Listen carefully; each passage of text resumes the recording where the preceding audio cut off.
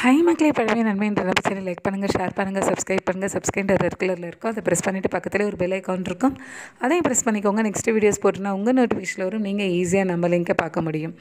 நம்ம சேனலில் ரொம்ப யூஸ்ஃபுல்லான வீடியோஸே பார்த்துட்ருக்கோம். கருணக்கிழங்கு வறுவல் எப்படி பண்ணுறதுன்னு பார்க்கலாம். கருணக்கிழங்கு வறுவல் வந்து சாம்பார் சாதம், தயிர் சாதம், மோர் சாதம் எல்லா வெரைட்டி ரைஸோடும் சாப்பிட்றதுக்கு, சைடிஷாக வச்சு சாப்பிட்றதுக்கு ரொம்ப சூப்பராக இருக்கும். இது ரொம்ப ஈஸியாக ரொம்ப டேஸ்ட்டாக எப்படி பண்ணுறதுன்னு பார்க்கலாம். ஒரு ஃபுல் கருணக்கிழங்கு வந்து அப்படியே வாங்கியிருந்தேன். அதை வந்து பீஸாக கட் பண்ணிவிட்டு பீலரில் அந்த தூளை வந்து சீவி நல்லா எடுத்துக்கிட்டேன். தூளை சீவி எடுத்துகிட்டு ஒரு 3 தண்ணி 4 தண்ணி ஊற்றி நல்லா மண் இல்லாமல் நல்லா வாஷ் பண்ணி எடுத்துக்கோங்க. ஒரு பாத்திரத்தில் தண்ணி வச்சுருக்கேன், அது கொதிச்சிக்கிட்டே இருக்குது. அதில் வந்து நம்ம இந்த கருணக்கிழங்கை போட்டுடலாம். போட்டுட்டு நல்லா வந்து ஒரு 3/4 பாகம் வேகிற அளவுக்கு வச்சுக்கோங்க. நீங்கள் எடுத்து அந்த பீஸ் எடுத்து பார்த்தீங்கன்னா கொஞ்சம் அமுங்குற மாதிரி இருக்கணும், ரொம்ப கொலன்னு இருக்கக்கூடாது. அந்தளவுக்கு போதுமானதாக இருக்கும். ஒரு கடாய், இரும்பு கடாய் வச்சுருக்கேன், அதில் எண்ணெய் ஊற்றிருக்கேன். அதில் வந்து கருணக்கிழங்கு போட்டு நம்ம பொரித்து எடுக்க போகிறோம். ஃபஸ்ட்டு நம்ம பொரித்து எடுத்துக்கிட்டு அதுக்கப்புறம் மசாலா போட்டு திருப்பியும் வந்து நம்ம ஃப்ரை பண்ணி எடுத்துக்கலாம். நீங்கள் எண்ணெய் வந்து நிறைய இழுக்குமோன்றதை வந்து நினைக்க வேண்டாம். இது எண்ணெய் வந்து அந்தளவுக்கு இழுக்காது. இந்த மாதிரி 2 பக்கமும் நல்லா செதுக்க வச்சு திருப்பி போட்டு எடுத்துக்கோங்க. லைட்டாக வந்து அந்த கலர் சேஞ்ச் ஆனால் போதும். எல்லா கருணக்கிழங்கையும் இந்த மாதிரி நம்ம ஆயிலில் போட்டு 2 பக்கமும் நல்லா செதுக்க விட்டு எடுத்துக்கலாம். நீங்கள் 1 டைம் இந்த மாதிரி பண்ணி பாருங்கள், சூப்பராக இருக்கும். சாப்பிட்றதுக்கு ரொம்ப டேஸ்ட்டாக இருக்கும். நான் கொஞ்சம் தான் எண்ணெய் ஊற்றினேன், அதுக்கப்புறம் அப்படியே தான் இருக்குது அந்த எண்ணெய். எல்லா கருணக்கிழங்கையும் நான் அந்த எண்ணெயிலே தான் நான் போட்டு பொரித்து எடுத்தேன். ரொம்பலாம் ஆயில் ஊற்ற வேண்டியது அவசியம் இல்லை. இந்த மாதிரி கொஞ்சமாக இருந்தாலே போதுமானதாக இருக்கும். அப்பளத்துக்கெலாம் நம்ம போட்டு ஆயில் போட்டு பொரிப்போம்ல, அந்த மாதிரிலாம் தேவையில்லை. அந்த எண்ணெய் வந்து அது கோட்டிங் ஆகணும். அந்த கருணக்கிழங்கில் வந்து அந்த எண்ணெய் கோட்டிங் இந்த மாதிரி போட்டிருக்கேன் பார்த்தீங்களா, அந்த மாதிரி ஃப்ரை ஆனாலே போதுமானதாக இருக்கும். எல்லா கருணக்கிழங்கையும் இந்த மாதிரி நம்ம போட்டு எடுத்துக்கலாம். இதுக்கு என்னென்ன மசாலா போட போகிறோன்றதை பார்த்துக்கலாம். ஒரு 3 ஸ்பூன் வந்து குழம்பு மிளகாய் பொடி எடுத்திருக்கேன்.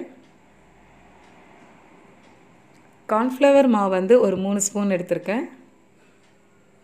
கரம் மசாலா ஒரு பாதி ஸ்பூன் எடுத்திருக்கேன். தேவையான அளவு தூளுப்பு போட்டுக்கோங்க. எண்ணெய் ஊற்றி பொரிஞ்ச உடனே கொஞ்சம் கடுகு, ஜீரகம், ஒரு 4 பல்லு பூண்டு வந்து நல்லா தட்டி எடுத்துருக்கேன். அது செவந்துக்கிட்டே இருக்கட்டும். அதுக்குள்ளே புளி கரைச்சி கொஞ்சமாக புளி வந்து கரைச்சி எடுத்து அதில் ஊற்றிக்கிட்டேன். ஏன்னா புளி வந்து நம்ம சேர்க்கும்போது அதனோட புளிப்பு சுவையோடு ரொம்ப டேஸ்ட்டாக இருக்கும் கருணக்கிழங்கு வறுவல். மிளகு கொஞ்சம் ஒரு பாதி ஸ்பூன் மிளகு போட்டிருந்தேன். நம்ம அந்த ஆயிலே நம்ம பொரிச்ச ஆயில் கொஞ்சம் இருந்தது அந்த தவாவில். அதுலேயே வந்து ஆயில் காஞ்சவுடனே கடுகு, ஜீரகம், ஒரு 4 பல்லு பூண்டு தட்டி போட்டு அதை நல்லா வறுத்தாச்சு. நம்ம மசாலா மிக்ஸ் பண்ணதை வந்து அதோடு போட்டு எல்லாத்தையும் போட்டு நம்ம மிக்ஸ் பண்ணிக்கலாம். ஏன்னா வந்து அந்த இஞ்சி பூண்டோடைய ஃப்ளேவர், நான் இஞ்சி போடலை, பூண்டோடைய அந்த ஃப்ளேவர் நல்லா இறங்கணுன்றதுக்காக நல்லா மிக்ஸ் பண்ணிக்கலாம். எல்லாத்தையும் போட்டு நான் எல்லாத்தையும் போட்டு இப்போது எல்லாத்தையும் நல்லா மிக்ஸ் பண்ணிக்கலாம்.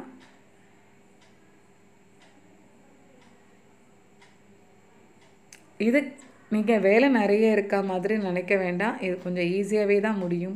பார்க்குறதுக்கு தான் கொஞ்சம் வேலை இருக்கா மாதிரி இருக்கும், ஆனால் செய்ய ஆரம்பித்தோன்னா ஈஸியாக தான் முடிஞ்சிடும். அதே மாதிரி டேஸ்ட்டும் உங்களுக்கு ரொம்ப நல்லா டேஸ்ட் இருக்கும். எல்லாத்தையும் நான் மசாலாலாம் போட்டு நல்லா மிக்ஸ் பண்ணிட்டேன். இப்போது அந்த பாத்திரத்துலேயே நான் எடுத்து நான் ட்ரான்ஸ்ஃபர் பண்ணிக்கிறேன். இப்போ கொஞ்சமாக நம்ம வந்து நம்ம போட்டிருக்க மசாலாலாம் நல்லா ஃப்ரை ஆகணும். அதனால் கொஞ்சம் நல்லா ஆயில் ஊற்றி 2 பக்கமும் செதுக்க வச்சு எடுக்க போகிறோம். இது வந்து கொஞ்சம் நேரத்துலேயே முடிஞ்சிடும். ஏன்னா ஆல்ரெடி வந்து நம்ம கருணக்கிழங்கை வந்து வேக வச்சுருக்கோம், ஆயிலில் பொரிச்சிருக்கோம். இந்த மசாலா கோட்டிங் ஆகிறதுக்கு தான் நம்ம இப்போ வந்து கடாயில் போட்டு 2 பக்கமும் நல்லா ஃப்ரை பண்ணி எடுக்க போகிறோம். அவ்வளோதான். இது கிடுகிடுன்னு உங்களுக்கு முடிஞ்சிடும். இந்த மாதிரி பண்ணும்போது ஆயில் உங்களுக்கு தேவை கொஞ்சமாக நீங்கள் போட்டுக்கிட்டிங்கன்னா போதுமானதாக இருக்கும். ஏன்னா ஆல்ரெடி கருணக்கிழங்கு நம்ம ஃப்ரை பண்ணியிருக்கனால கொஞ்சமாக ஆயில் போட்டு நீங்கள் 2 பக்கமும் நல்லா செதுக்க விட்டு எடுத்துக்க வேண்டியதுதான்.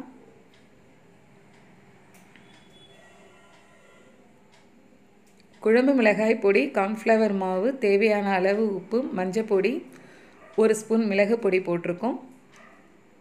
பூண்டு ஒரு 4 பல். ஆயில் ஊற்றி கடுகு உளுத்தம்பருப்பு சிவந்த உடனே ஒரு 4 பல் பூண்டு தட்டி போட்டு எல்லாத்தையும் மொத்தமாக போட்டு மசாலாவில் போட்டு பரட்டிட்டு, அதுக்கப்புறம் கொஞ்சம் கொஞ்சமாக கருணக்கிழங்கு போட்டு கொஞ்சம் ஆயில் ஊற்றி 2 பக்கமும் செவக்க வச்சு எடுக்க போகிறோம். இவ்வளோ தான். ரொம்ப ஈஸியாக ரொம்ப டேஸ்ட்டாக நம்ம கருணக்கிழங்கு வந்து ஃப்ரை வந்து ரெடி ஆகிட்டுருக்கு. இந்த மாதிரி நீங்கள் செஞ்சு பாருங்கள்.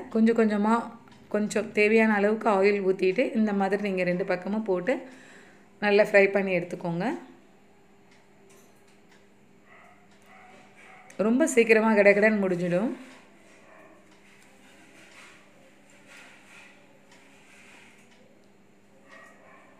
அந்த மசாலாலாம் ஊறி அந்த கருணக்கிழங்கு நம்ம பொரித்து அந்த மாதிரி மசாலாலாம் போட்டு திருப்பி நல்லா ஃப்ரை பண்ணி எடுக்கும்போது அந்த நல்லா கோட்டிங் ஆகிருக்கும் மசாலாலாம்.